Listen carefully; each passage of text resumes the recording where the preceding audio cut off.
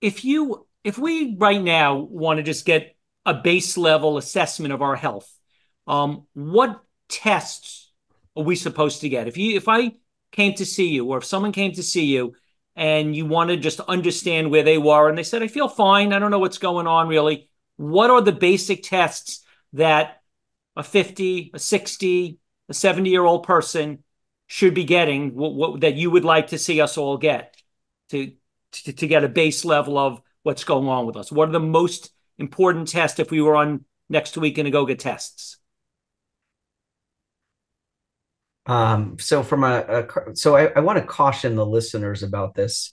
There's a lot of programs out there. There's concierge programs and executive health programs and these trucks that go around in 18 wheelers and they can do all these things for 200 bucks or whatever. You really first get what you pay for. So be careful of those. Second is this is a very individualized discussion that needs to occur with someone who understands prevention and cardiovascular disease with a patient. And so, what I would say is, of course, age appropriate cancer screening makes sense. And the evidence out there would support that, as do the professional societies. In my book, every patient that I take care of, especially as a new patient, will typically have an EKG. And most of them will have basic blood work, a blood chemistry, a blood count, thyroid. And then I do a lipid panel, which checks lipoprotein A. As you may know, 1 in 5 people worldwide has this. Each lipoprotein A particle is 5 times more atherogenic than LDL. So it's a very potent risk factor, and it's associated with early heart disease and valvular disease. And it's 90% genetic. So it's important that people know about it. Regardless, that's what I usually start with. And then depending on what patient's symptoms are, we may talk about doing a calcium score or even a CT angiogram or what their risk factors are. And it's a very individualized discussion that there needs to be a pro-con discussion with the provider. I think anyone who gets up here and says, oh, you should do these 20 tests is probably not being a judicious steward of resources. Thank you.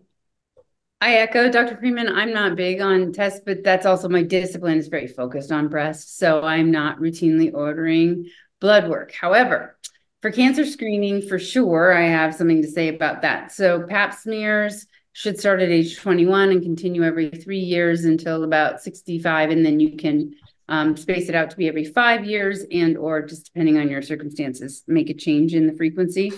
Colonoscopy needs to begin at age 45. And if you're clean as a whistle, you can do it every 10 years until 75 and then individualize it.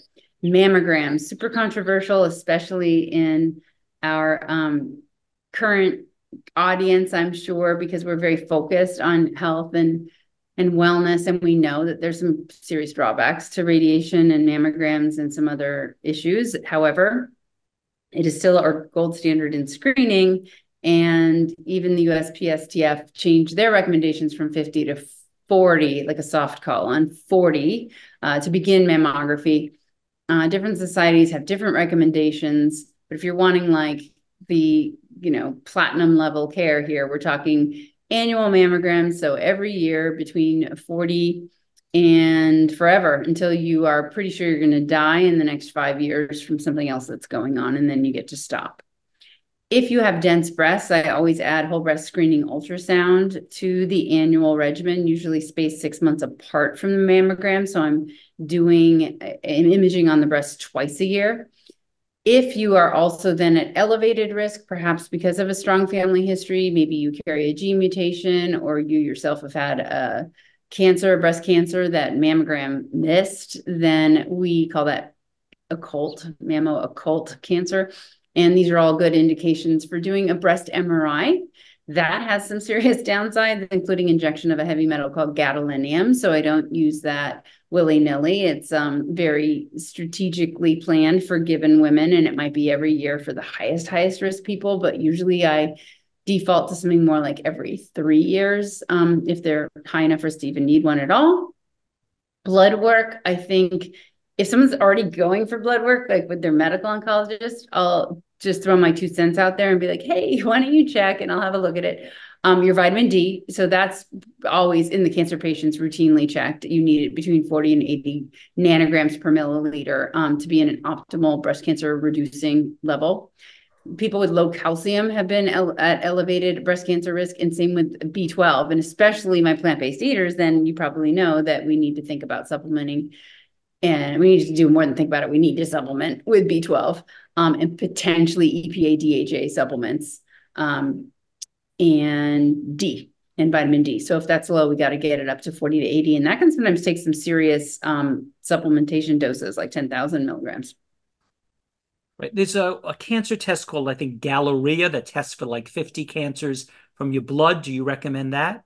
Mm-hmm. So Gallery is a pretty cool, interesting new test. It was developed specifically to detect high-risk tumors that are generally diagnosed too late. So stages 4 for sure, but 3 and 4 advanced stage cancers include a top 12 for them.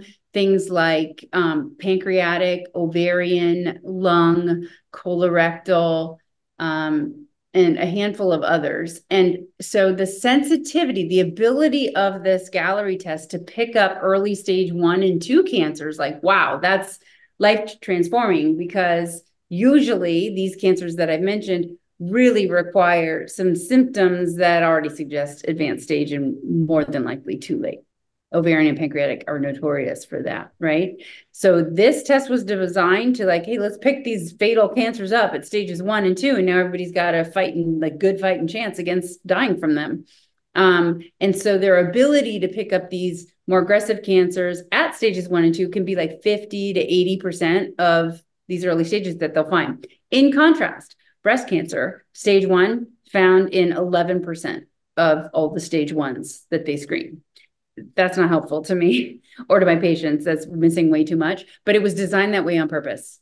So long answer is, I used Gallery very selectively, usually in gene mutation carriers who then are at high risk for specifically ovarian, pancreatic, and some others, cancers that are hard to screen otherwise. So be smart about it. It's never covered by insurance and runs about $900, and it's a snapshot in time. So it's not like a one and done and you're never going to get ovarian cancer. It's you don't have it now that we can detect, and you should probably check again in a year. So it's expensive.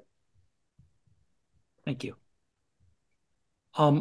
So just to be clear, what is your actual prevention protocol? If someone said to you, okay, just give me what exactly I should do. We've talked about it a little, but what is your 5-10 step plan of what you are saying that every one of us for the rest of our lives should ideally do to increase the chances of us staying healthy and avoiding heart disease, cancer, and other illnesses? Piggyback on anything else. Sorry, go ahead. You go, Kristi. No, I was saying you go first, and I'll piggyback on heart. Heart disease outranks breast cancer, so you go first. Yeah. So, I mean, remember that all the things that you've heard us talk about are the same recipe for prevention, right? So it's really eating a predominantly low-fat, whole food, plant-based diet. It's regular exercise. Obviously, check with your doctor first to make sure that's okay. So that's 30 minutes of breathlessness a day that we're looking for. In most cases, every day if you can. Third is stress relief, some form of mindfulness, meditation, or stress relief. Fourth is sleeping enough. We're always looking for about 7 to 10 hours a night of uninterrupted sleep. And if that's a problem, see your doctor. It is connectedness. So the people of the most love and support in their lives truly have the best outcomes. So I highly recommend that. So we talked about diet, exercise, stress, sleep, and connection. And then the last part, of course, is to avoid substances. And that includes tobacco, air pollution, marijuana, which is a very big thing here in Denver, and other forms of substances, so other street drugs and even alcohol. So if you can do all of those things, the likelihood of disease becomes much less, but it is not zero. Yep, definitely. You get an A+ on that list. To it, I might add... Well, with stress reduction, exercise is a great way, but meditation is very helpful. Gentle stretching, Tai Chi, forgiveness, like we've talked about, is great. Fasting. So it's not just eating well. It also has to do with examining when you don't eat. So intermittent fasting, there's been a lot of very recent literature suggesting that skipping breakfast elevates cardiovascular risk and early mortality. but that doesn't mean you still can't get a minimum window of 13 hours of not eating. Some studies specifically with breast cancer show that 13 hours or more, so more is better, so up to 16 hours of not eating. So your fasting window is 13 to 16 hours. Those women have a 36% drop in breast cancer recurrence at 5 years post-diagnosis, as compared to women who have a shorter fasting window than 13 hours. So intermittent fasting is very useful. The makers of Prolon, most of you may know what that is.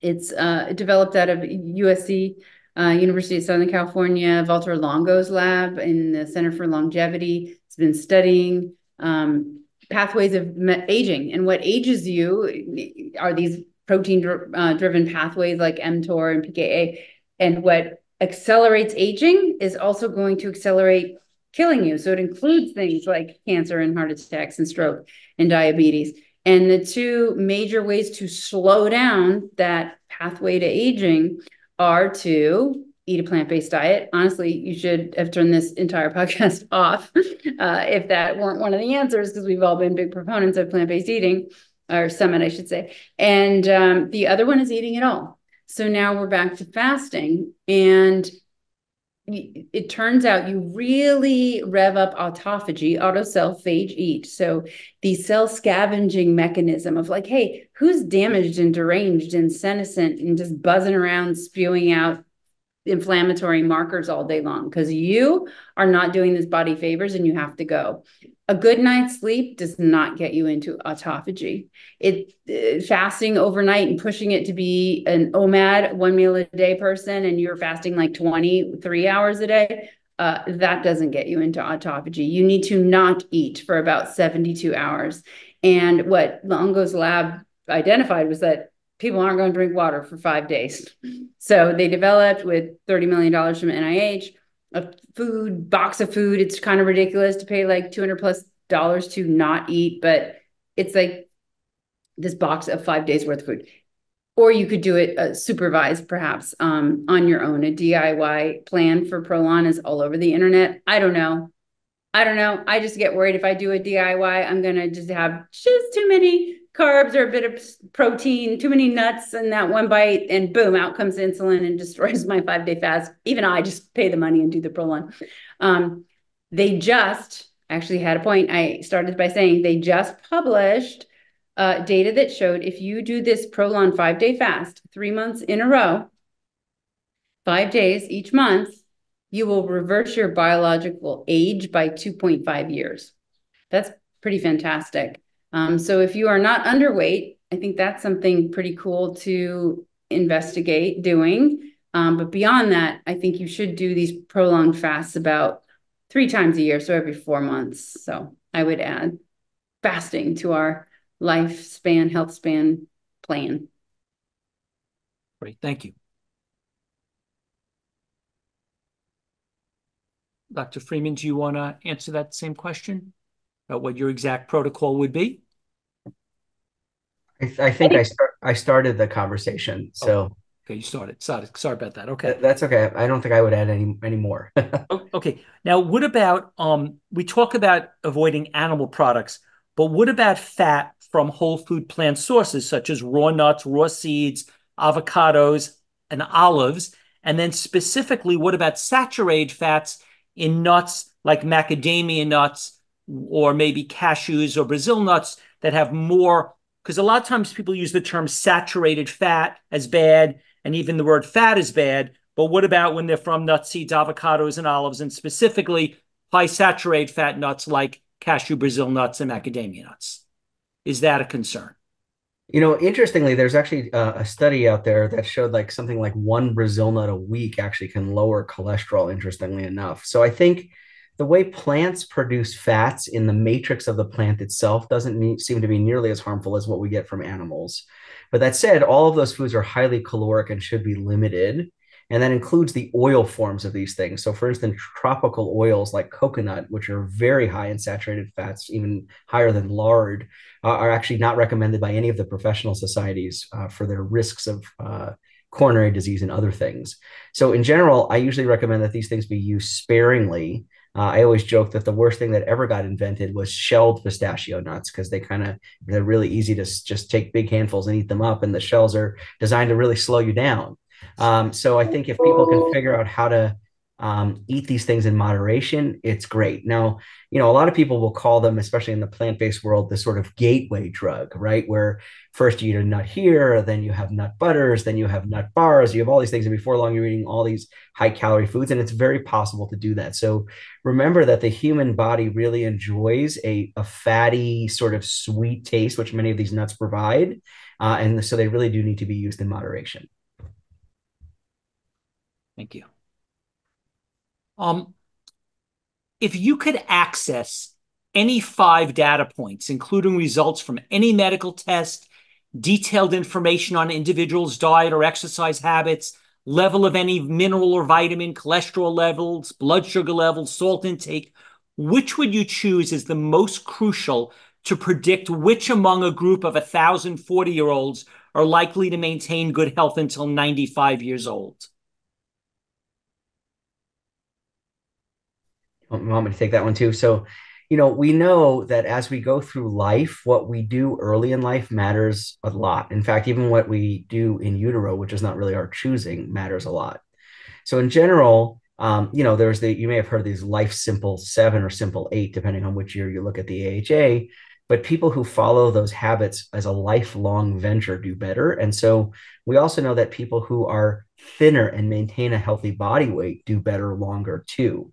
So in general, if you said to me, pick the 40-year-old out of the crowd that might live the longest, I'd probably be wrong, to tell you the truth, because none of us are that good. But that said, it'd probably be the person who's not smoking, not drinking, exercising regularly, eating plants, maintains good relationships with people, has a healthy way of dealing with stress, and maybe doesn't come from a family where everybody died early for some reason or another. And then hopefully, they have the best genetic lot and the best environmental lot, which will carry them all the way through. Great, thank you. Dr. Funk, do you want to try to answer that one too? Sure. I think if I were to just look at some tests, I think Dr. Freeman, you would agree, what of all the cholesterol panels, et cetera, do you think a lipoprotein A would be the most important? If you just had one cardiac indicator on a blood test, what would you say? I'm not sure it's hard for me to say that there's just one. Lipoprotein A is a very potent risk factor, but so is blood pressure, for instance, and smoking.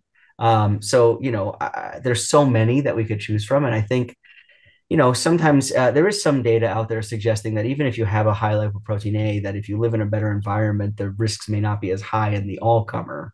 It's very limited evidence. I wouldn't hang my hat on it, but it's interesting. But that said, I'm not sure. I mean, you could also get a calcium score on these 40-year-olds. And if anyone of them has calcium at 40, which some people do, you could argue that their longevity is probably less, at least actuarially speaking. Yeah, I think that would be a good one. We'll do a calcium. We'll take that. We'll do a calcium score and a hemoglobin A1C, right? We want to weed out the pre-diabetics and intervene early and get them back to being insulin sensitive.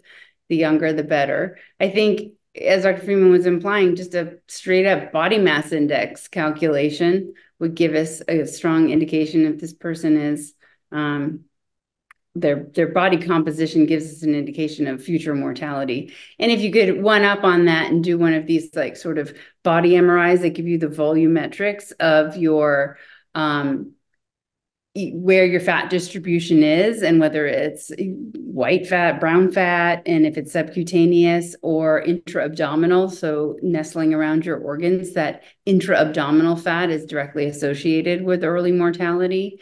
So body mass index is a very poor man's way of getting that data. So if I could have whatever I wanted, I would get